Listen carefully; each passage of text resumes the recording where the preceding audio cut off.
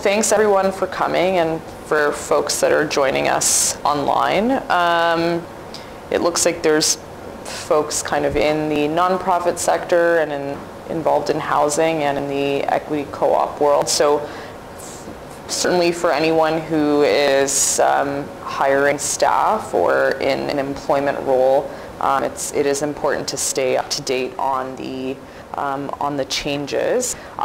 For those of you that are here, you'll have just a summary of changes, and I'll be going through those, and you know, we'll be discussing them in a bit more detail. But this is just something for you to have with you, just a sort of breakdown of the changes that were implemented by the previous government, and then the further changes by the new provincial government, many of which actually reverse the earlier changes. So I'm going to get started.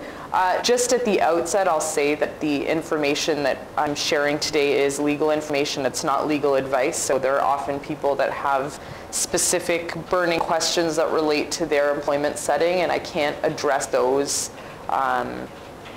today. We can certainly speak afterwards, but this is intended to be sort of a general overview of information for you. So just to begin, the main piece of legislation that governs employer-employee relationships in Ontario is the Employment Standards Act, and that is a piece of legislation that is administered by the Ministry of Labour. And one thing that's important to note is that this legislation overrides anything that might appear in employment agreements that is contradictory or contravenes the legislation. And we'll get into some examples of that as we go along, but this is really the main piece of legislation that sort of addresses the rights and obligations of employers and employees in Ontario. There are other pieces of legislation that also apply. So in addition to the Employment Standards Act, there's the Occupational Health and Safety Act. Some of you may be familiar with that legislation. It deals with workplace safety, things like harassment, complaints procedures for workers who are experiencing harassment or unsafe workplaces, and it sets out obligations for the employer in the event of those sorts of complaints. There's also the Human Rights Code, and some of you may be familiar with that legislation as well. That is basically a law that prevents discrimination in the employment context as well as in other contexts, but for our purposes it deals with the employment context, and it sets out certain protected grounds that basically individuals are entitled to freedom from discrimination based on any of those grounds, and those include things like race, gender, gender identity, place of origin, disability. It's a long list, and obviously today we're not going to deal with all of these pieces of legislation, but it is important to keep in mind that it's a network of legislation that really sets out the obligations of both employers and employees.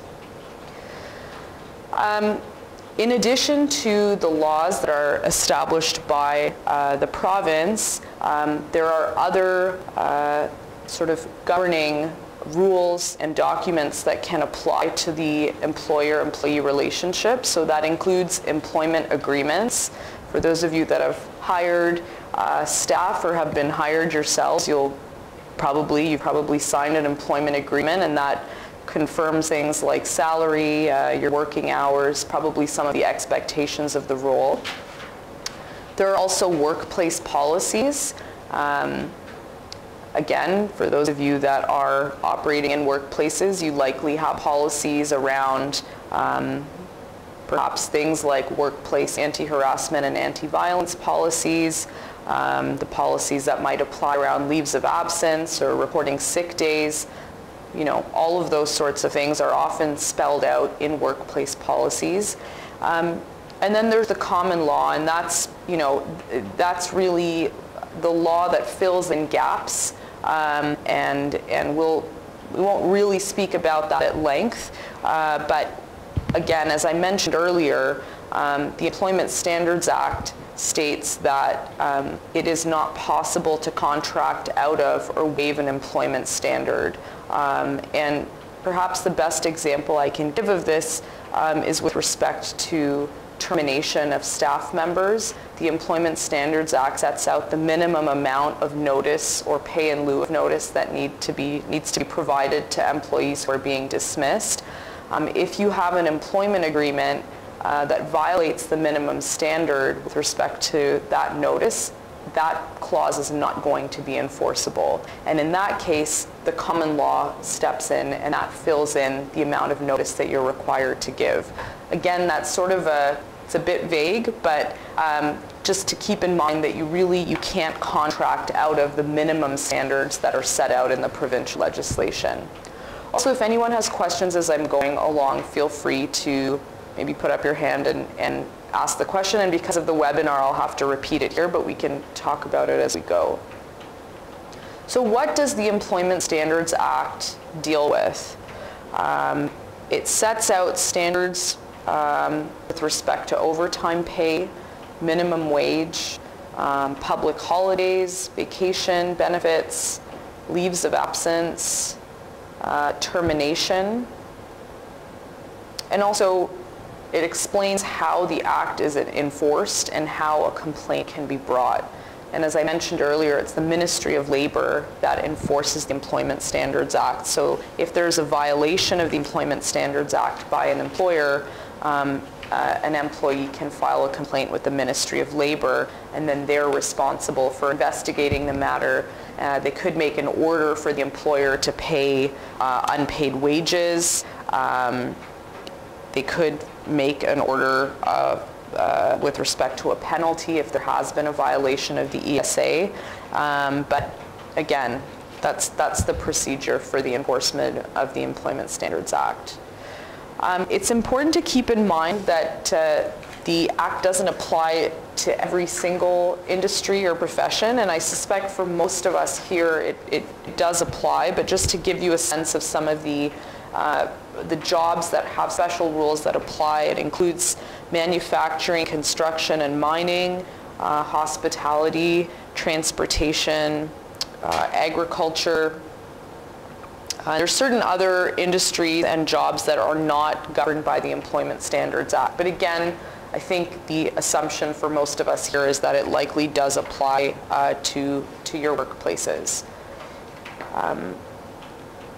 One thing that you may also want to keep in mind is that if you are operating in a unionized workplace, there are additional rules that are set out in the Labor Relations Act, and that governs the relationship between unions and employers.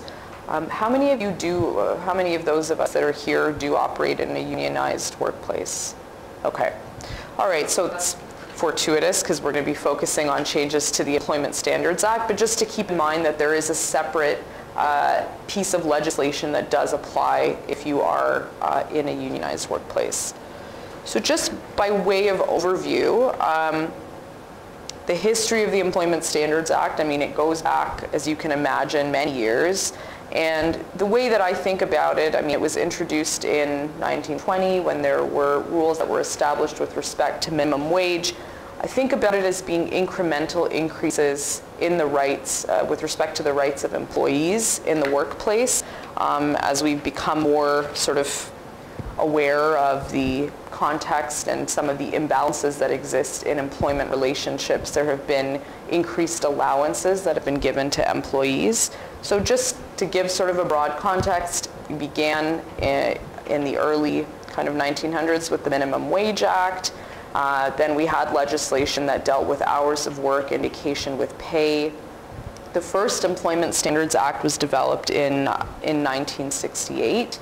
And since then, there have been further amendments, and some of those are set out here. So things like termination pay, pregnancy leave entitlements, the addition of public holidays. And then in the 1980s, we saw provisions that dealt with the amount of notice that needs to be provided to an employee at the time of termination. And then in the 1990s, we're looking at things like parental leave, employee wage protection, et cetera. So there's been a sort of a history of increasing the entitlements of workers in the context of the employment relationship. Okay, so we have a question here. What is the difference between termination pay and severance pay? Okay, so the question is, what's the difference between termination pay and severance pay? So the Employment Standards Act deals with both of those things. Termination pay is actually described in terms of notice. It's the amount of notice that needs to be provided to an employee at the time of termination. It can either be notice in terms of time or pay in lieu of notice. So that would be termination pay. And the Act provides that termination pay or notice is 1 week per year of employment to a maximum of 8 weeks. Severance pay is an additional entitlement that only applies in cases where the payroll is $2.5 million or more.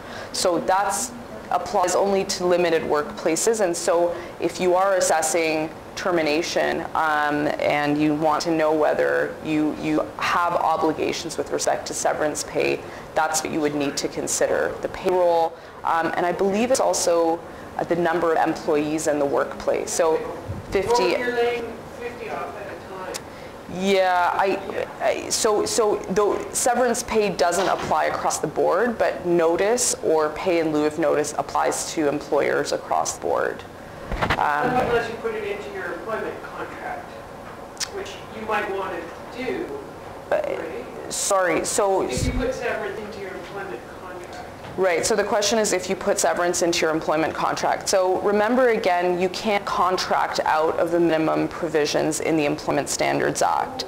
So you cannot, you can't say if, you know, in the event of termination you're not entitled to any severance pay. That's not going to be held up. The other way around. Oh, that you could include it. You might not be obliged to, but you might say, you know. So you can, yeah, you can include an allowance for severance pay even if you're not required to do so. And one, I mean, termination is always, that always becomes kind of a hot button issue and the one that people are most interested in, probably because, well, it applies, you know, it's probably going to come up in every workplace, and in some ways it involves the most liability to the employer. One thing to keep in mind, again, and as Reva said, the Employment Standards Act really sets out minimum standards. So that doesn't mean that that's all that you can provide to your staff members, in the same way that you're not necessarily giving people minimum wage, right? So at the time of termination, you can have provisions in the employment agreement that allow for more than 1 week per year worked. And in fact, you know, again, going sort of focusing on the issue of termination, we do often recommend doing that, because you can get one of the benefits of providing for more notice or termination pay in an employment agreement is that, one, you know you're not going to be found to be in violation of the Employment Standards Act because you're giving more than the minimum. But secondly, you can get what's called a release from the employee confirming that they have no claim or legal action against you because they've basically been paid in excess of their entitlements. You can't get a release if you're only giving them their minimum entitlement under the Employment Standards Act, because by law you're required to do that. So that's just one of the things to think about. If anyone, I mean, we also recommend, if you are going through the process of terminating staff members, or if you are on the other side of a termination as an employee, it's always worth getting some legal advice about whether you are entitled to more than what you're being offered. And on the other side, if you're in the process of terminating staff, you know, the fairest and best way to do that. Again, remember, in the Employment Standards Act, it's not actually described as termination pay, it's described as notice. Which could also mean that somebody works through a period, it's called working notice, so 1 week per year worked could mean that you give them notice that they're going to be terminated effective, say 3 weeks from now, and they work through that notice period. That is an option that's available to employers. Okay, so this is we're just still going through the history of the ESA. In 2000, we saw the amendments to the legislation, many of which are, things that are still in place and that are obviously important in the context of sort of modern employment relationships, things like hours of work, what constitutes overtime, mandatory rest periods for staff members, job protected leave, so the ability to take leave from your position without having your job sort of be in jeopardy because you're absent, requirements to post by the employer on some of the provisions set out in the ESA, and then enforcement tools. So what the Ministry of Labor can do and what employment standards officers can do in the event that there is a violation of the ESA. So now we get into really what today's presentation is about, and that is, it's two bills, Bill 148, which was passed in 2017, and Bill 47, which was passed in 2018. So this is just the overview, and again, we will get into each of these changes in more detail as we go along. But Bill 148 was called the Fair Workplaces, Better Jobs Act. It was enacted by the Liberal government, and it was passed in November 2017. And for anyone following the news at that time, you probably heard people talking about what I think was the perhaps the change that received the most attention, which was the proposed increase to minimum wage. And you'll recall that that section of the Employment Standards Act, which provided for minimum wage, was basically amended to allow for an increase of minimum wage to $14. That was effective in 2018, with a proposed increase to $15 in January of 2019. And I believe minimum wage previously had been around $11. So there was a lot of discussion about this change, and you saw probably many business people who were complaining about it, and then you saw folks who were talking about what an important gain it was for workers. So that was one of the big changes that was introduced by the Liberal government with this bill. There were also changes to scheduling for on-call positions, so people that were operating in on-call positions, for example, superintendents in housing organizations, where they were required to be on call but not necessarily called in. There were changes to scheduling there. There was an increase to vacation time for employees who worked in the same position for 5 or more years, and there was an increase to personal emergency leave. And again, this is just a high-level kind of overview, and we'll get into each of these as we go along with the presentation. So this was passed this bill was passed in November 2017, and it basically implemented these changes to the Employment Standards Act. As you know, a new government was elected in 2018, and they in turn passed Bill 47, which was called the Making Ontario Open for Business Act. That bill basically reversed a number of the amendments that had been made to the Employment Standards Act, and that's kind of where we're at now. So that's why it's been a little bit, for anyone that's been trying to stay on top of changes to employment legislation, it was one big set of changes, and you probably heard a lot about it, and the need to stay, sort of current with those changes. And then in January of this year, a number of those changes have been repealed. So in some ways, we're back where we started, but as you'll see as we continue this discussion, some of the changes have sort of stuck. So we'll get into what exactly that looks like. Okay, so minimum wage, again, and the way that I'm going to talk about this is by comparing Bill 148, which was the first bill that was passed to implement certain amendments to the ESA, and then Bill 47, which was passed most recently, and that's what's currently in place. So with respect to minimum wage, Bill 148 increased minimum wage from $11.60 an hour to $14 an hour, and there was a further scheduled increase that was set to take effect in January of 2019. When the Ford government was elected and passed Bill 47, they basically froze minimum wage at $14 per hour, and that freeze will continue until October 1st of 2020. So that's, there isn't going to be a further increase until after that date, and what they're proposing to do is to make any further increase comparable with inflation. So that's how they have sort of structured the new provisions around minimum wage in Ontario. So that's something to remember. Minimum wage is basically going to be frozen until October 2020 at $14. After that date, it's going to be, the increases will be indexed to inflation. And as you can imagine, they're, again, for those of you that were following the election and after the election, the justification that's been put forward by the Conservative government is that the increase was too much too soon, and it was, that's sort of how they justified it and how they've justified freezing minimum wage. On the other side, those who are in support of Bill 148 have sort of said minimum wage has been out of whack with the cost of living for a long time, and it needed to be increased. So we do have the increase to $14 an hour, but we don't have any further scheduled increases aside from the acknowledgement that there will be an increase to match inflation. Okay. So again, the way that this looks in the Employment Standards Act, it appears in Section 23. And it says on or after January 1st, 2018, but before October 1st, 2020, the amounts set out below for the following classes of employees will be minimum wage.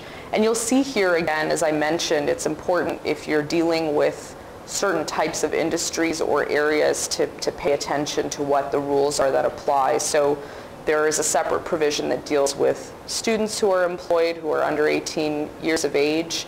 There are separate rules that apply to individuals who are serving liquor and are governed by the Liquor License Act, hunting and fishing guides, home workers, but we're sort of mostly focused on Section 5 of this provision, which says for any other employees, it's $14 per hour, and then as you can see, it says from October 1st, 2020 onwards, the amount determined under subsection 4, which talks about the increase being based on inflation. Okay, so that's one of the important takeaways. Second change and change back is with respect to equal pay for equal work. One of the big changes that the Liberal government introduced with Bill 148 was a requirement and basically a prohibition on employers paying different rates of pay based on employment status in cases where staff were performing substantially the same kind of work, the performance required substantially the same skill, effort, and responsibility, and they were working under similar working conditions. And where this becomes most relevant is when you're talking about part-time versus full-time staff. You're talking about temporary staff who are being hired, for example, through a temporary agency. You might have seasonal or casual workers. So under the former legislation, employers were prohibited from paying staff different amounts dependent on their status. If they were doing the same kind of work that required the same kind of skill and they were working in the same environment, they needed to be paid the same amount. And again, I think, perhaps the best example of this is in a workplace where you have, some people that are there on a full-time basis and other folks that are there part-time, or you're hiring certain people through a third-party agency. Under the former legislation, you couldn't have different rates of pay. And so if there was an employee who was receiving, say, less pay than somebody who was doing the same work, because of their status, they would have grounds to file a complaint with the Ministry of Labour. Yep, sure. Question, so what about if there's two employees, they have the same responsibilities, however, one employee was there 20 years and over the time about cost of living increases, and then just hired, but didn't have all those years of service? Right, so the question has to do with whether seniority applies to this, and it doesn't. So there was not, the rule doesn't apply if the difference in pay is made on the basis of a seniority or merit system, systems that measure earnings by quantity or quality of production, and certain other factors. But that's the short answer, and that's a great question, because I'm sure that applies in many workplaces where you have somebody that's been there for 10 or 12 years and someone who's just started, and somebody will be given increases to their pay based on seniority. Either way, basically the new act has made changes to the legislation that was brought in by the Liberal government. It has maintained the requirement for equal pay for equal work that relates to gender. So you can't have a staff member who's male doing the same work as a female staff member and being paid more. However, it's repealed all of the excuse me. It's repealed all of the requirements for equal pay for equal work that relate to employment status, and it's also repealed the employee's right to request a review of their rate of pay. So again, this means that it has set back employees who are in the position of doing casual or seasonal work, who are employed on a part-time basis. It is now permissible for an employer to offer a different rate of pay to those staff members than they would to, say, a full-time staff member who's present.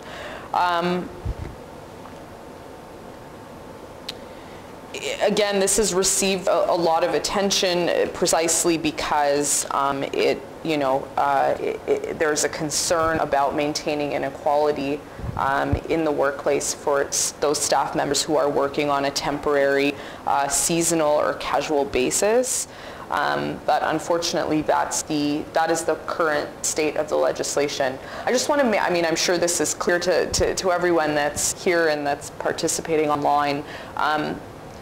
Just because this is now permissible in the ESA obviously doesn't mean that those of us that are in employment positions should be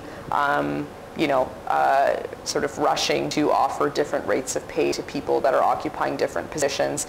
The Employment Standards Act, though, sets out protections for workers, and so unfortunately this change means that, again, staff who are working part-time or on a temporary basis may be receiving less pay than their counterparts who are doing the same work, but are working full-time, and they wouldn't have grounds to file a complaint on the basis of inequality. And the section of the Employment Standards Act that deals with what we've just discussed is Section 42. Again, it's maintained the restriction or prohibition on paying employees of one sex a rate of pay less than the rate paid to an employee of the other sex where they're performing the same kind of work, the performance requires substantially the same skill, effort, and responsibility, and the work is performed under similar working conditions. These are the exceptions that we discussed earlier. Subsection 1 does not apply when the difference in the rate of pay is made on the basis of seniority, a merit system, a system that measures earnings by quantity or quality of production, or any other factor other than sex. Again, there's subsection 5 of this provision in the ESA allows an employment standards officer to find that employer has contravened subsection 1, and in that case they might determine the amount owing to an employee as a result of the contravention, and those would be deemed to be unpaid wages. So for example, if you do have a female employee who's doing substantially the same kind of work as her male counterpart, requires the same skill, they're working in similar working conditions, she's receiving less pay, she could file a complaint with the Ministry of Labor. It would be investigated by the Employment Standards Officer, and they could find that she is in fact entitled to back pay as unpaid wages for the difference in pay between what she was earning and what her male counterpart was earning. It is interesting, and I think the Section 42 1B is interesting. Their performance requires substantially the same skill, effort, and responsibility. You wonder how that would be determined and whether that might give room for an employer to say, well, even if they were operating in a similar position and title, in fact, this person required, this role in fact required greater amounts of skill or effort. But that's just, that's something to bear in mind. I think one of the other unintended or perhaps intended consequences and perhaps implications of this is that employers may in fact now want to hire staff to whom they can pay less than they would perhaps a full-time employee. They may be rushing to do that in order to reduce the amount that they're paying out because it's now under the legislation they can do that. Are there any questions with what we've talked about so far? No? Fraser, I don't know if folks online are, okay, great. Okay, so we will move on. One of the other areas of change that I mentioned at the outset was with respect to on-call scheduling. Under the former legislation, there were significant protections that were introduced for on-call workers. Basically, any employee that was working in an on-call capacity and was required to be on call would be entitled to a minimum of 3 hours pay even if they were not called into work. That was under the previous legislation. Additionally, under Bill 148, on-call employees could refuse an employer's request to work or be on call for an unscheduled day if the request was made less than 96 hours before the time that they were expected to start work and be on call. It's important to keep in mind that none of these protections existed previously in the legislation for on-call workers. So again, the example I gave before, which might be familiar to those of us that are working in the nonprofit housing sector, is for an on-call superintendent or an on-call maintenance person where they are required to be available, for example, overnight or over a certain period of time. They may not be called in.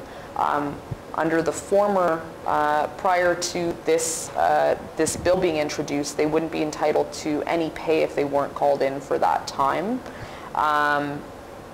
And there wasn't any protection that allowed them to refuse shifts if they were called in.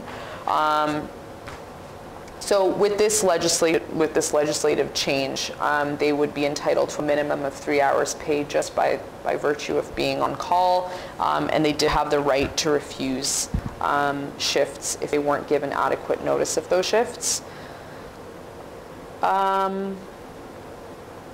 They also had the right to receive wages if a scheduled workday or on-call period was canceled with less than 48 hours notice. If that occurred, they'd be entitled to wages for 3 hours of work. And there was also the ability to request changes to their schedule or work location after 3 months of employment.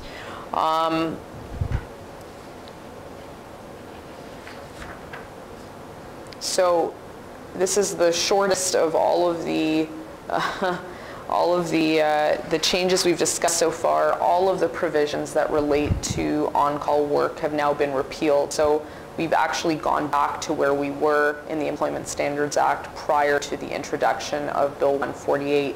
So basically this means you can ask a staff member to be on call for any period of time. If they're not called in during that time, you're not required to pay them. They're not entitled to refuse shifts if they're not given adequate notice. And if you are an employer, you can cancel those shifts and not, perhaps not have to pay them, as a result of having canceled the on-call scheduling. So this is, this does represent, I think, a significant setback for employees that are working in an on-call capacity. Again, for those of us that are administering on-call contracts, you can provide in your contract, you could actually mirror your contract to allow for the protections that existed under the former ESA, the protections that were set out in Bill 148. For example, you could state that if you are required to be on call, you will receive 3 hours pay even if you're not called in. Remember again, and I know I've said this a few times, but I think it bears mentioning, the ESA really sets out minimum standards that an employer is required to uphold. In terms of the workplace, I think many of us want and benefit from greater entitlements than the bare minimums, but this is this is sort of the state of the legislation as it relates to on-call scheduling. There's a question here. So opposed to giving them an honorarium. So the question relates to, it's in the context of nonprofit housing or co-op, where you have a co-op member who's carrying out on-call shifts. And the question is whether you could offer to give them 3 hours pay instead of an honorarium. That is I mean, it's not different, but it is in some way they're receiving benefit for their employment. If there's an honorarium, sometimes there's housing that's attached to their position, etc. If there are those benefits, then they are receiving, you know, some consideration for their work. You could certainly, if you wanted to, cancel the honorarium and instead provide for 3 hours pay every time they're required to be on call. That's certainly something that you could do. Again, we move into a bit of different territory when we're talking about benefits such as accommodation and, you know, stipend or something like that for folks that are working on call, especially if they live in the building. But there's, you know, certainly you could consider doing something like that if it worked with your model. Okay, I think this is one of the last changes we'll talk about, and it relates to personal leave. So Bill 148 required employers to give all employees 10 personal emergency leave days per year, including 2 paid days if the employee had been employed for 1 week or longer.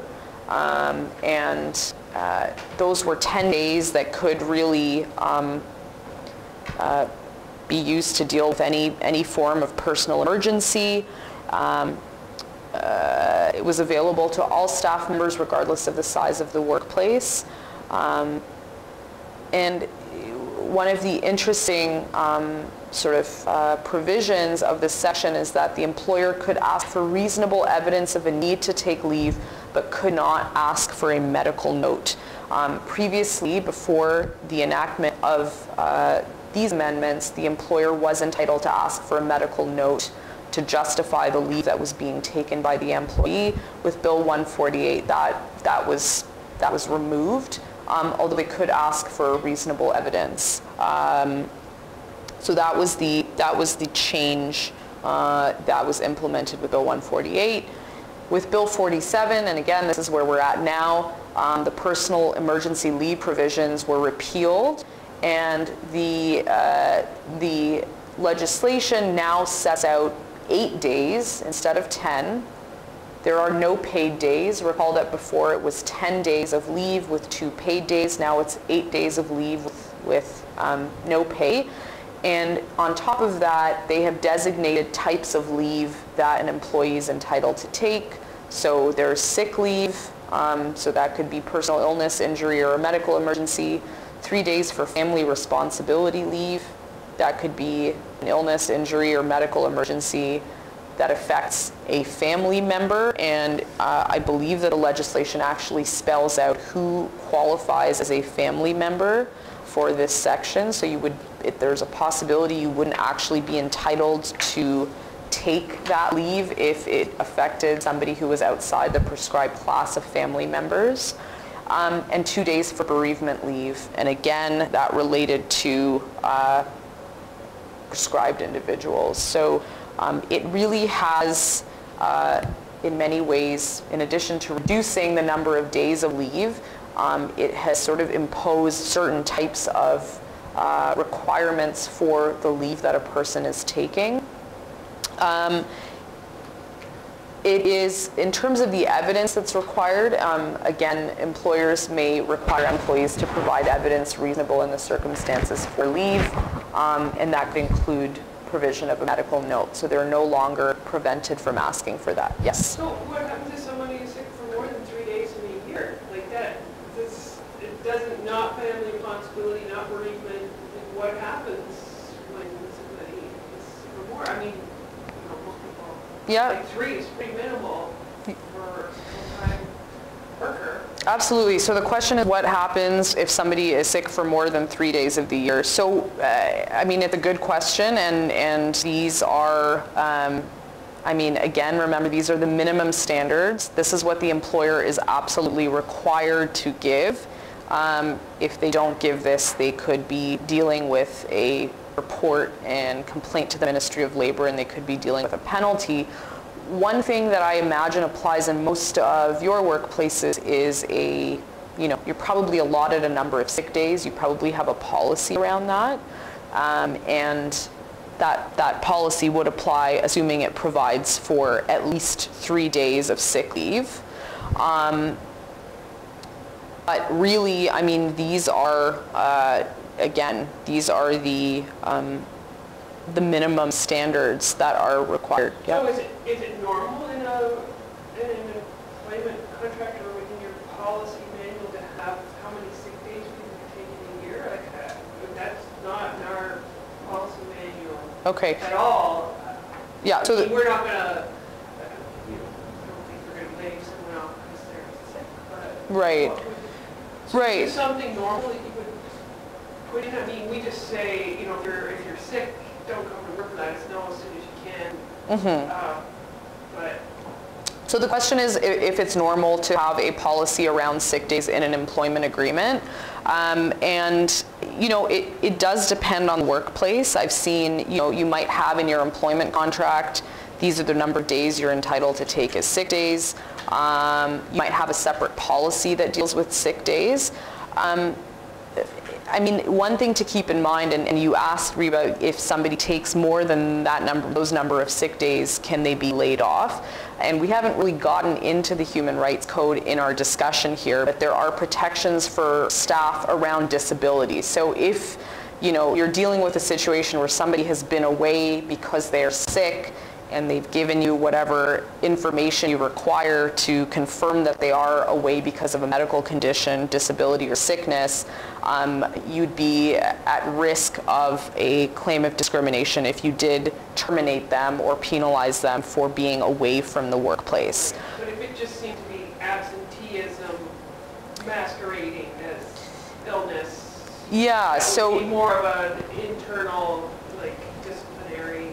Yeah, so no, it's a great question, but what if somebody is absent for days on end and they are not providing you with the medical information or the information you need? They take every 2 weeks they're off. Or they take every 2 weeks off. Yeah. Day off every 2 weeks, so it's disruptive. Sure. So if you have, and it's a whole separate presentation on absenteeism and human rights and discipline in the workplace, but it's a delicate balancing act of determining, first of all, whether the absences are related to a potential medical condition or disability.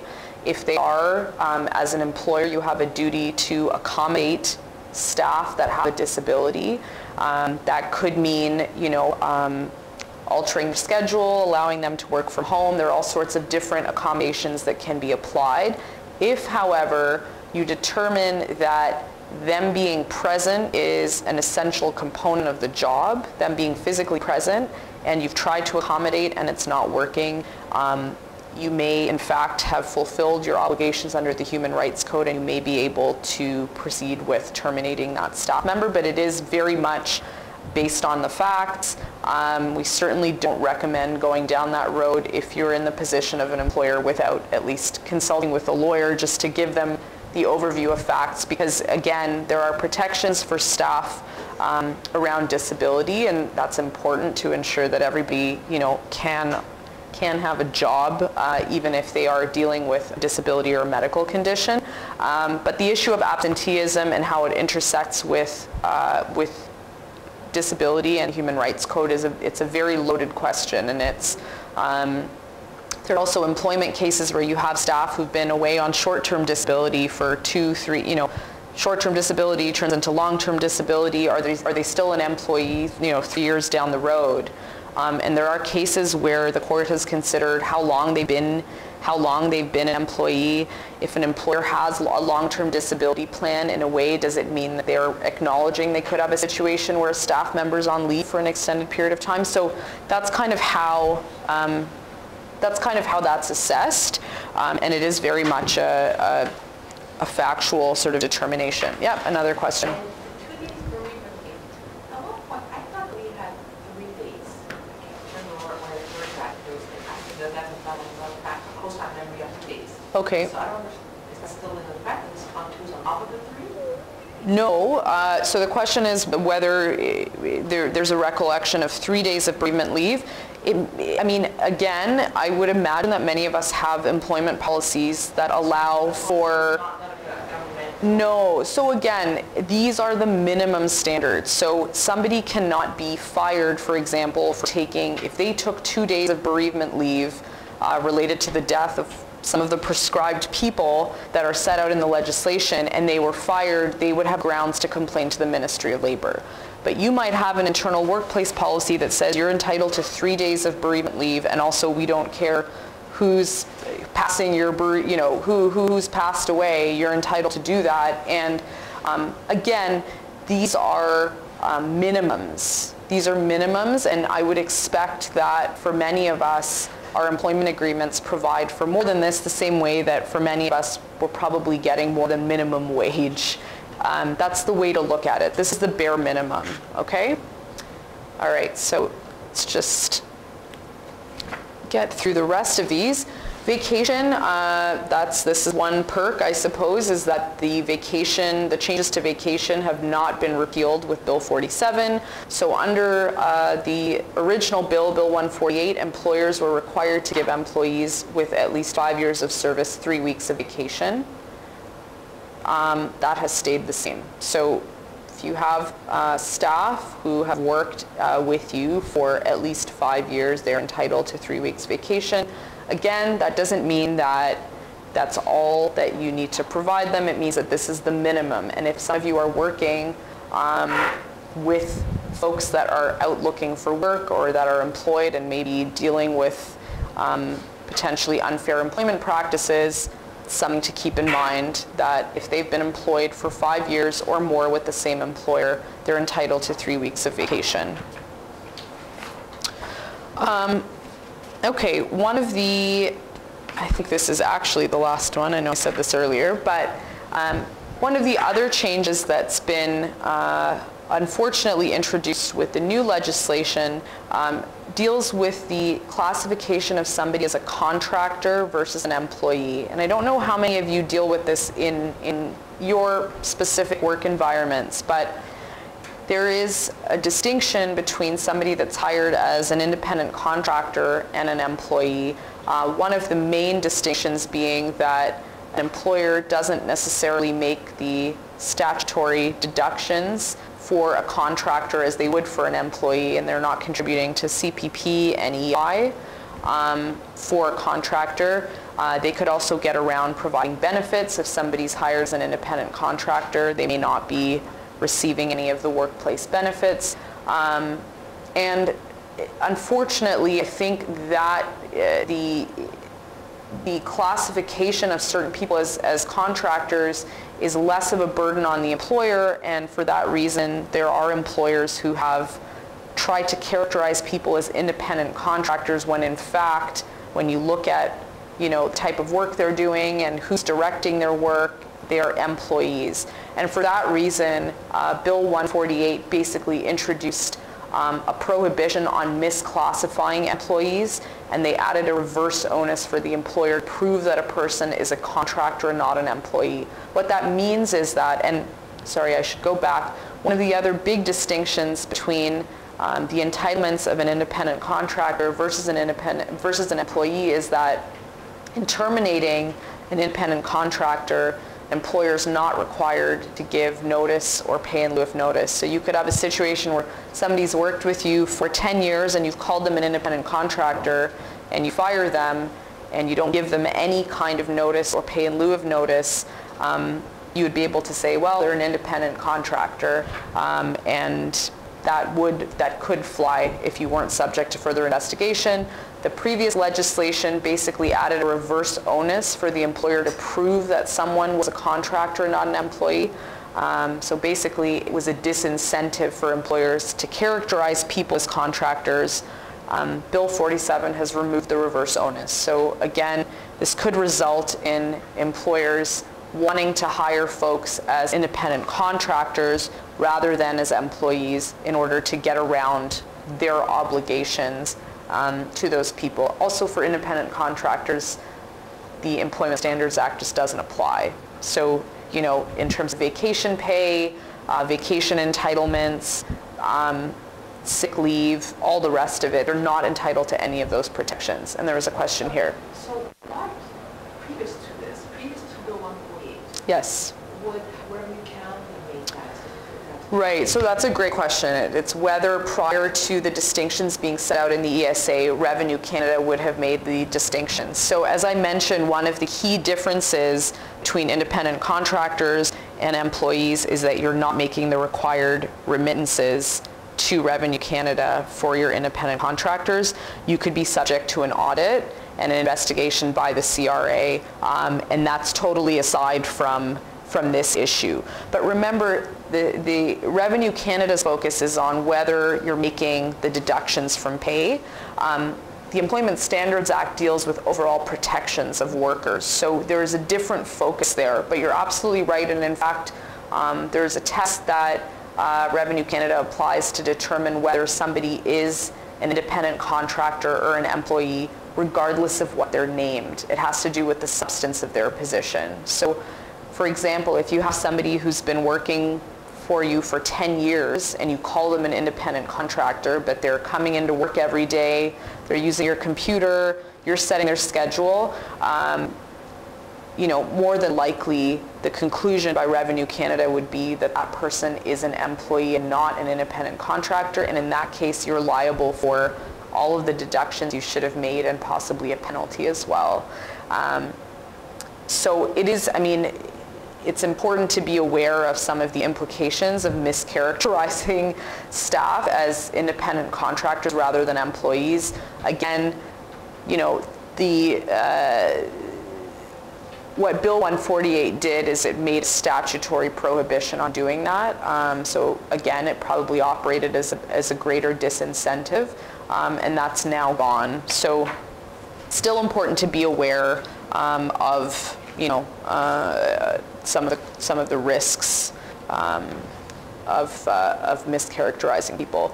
So just broadly speaking, what are the implications of the changes we've discussed today?